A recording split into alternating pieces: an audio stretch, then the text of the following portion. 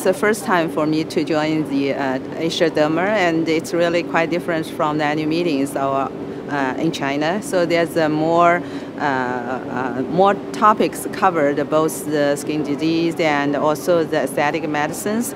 And also you can have very good platforms between the dermatologist and plastic surgeon or physician or the private practice or academics. So you have a more diversity. And also you can feel in the different Asian countries, our practice experience is different. So we can have very good communications, each other. It's really a good platforms, and you can have more opportunities to communicate with each other. And also I think it's really good here. It's organized quite well, and they're very professional.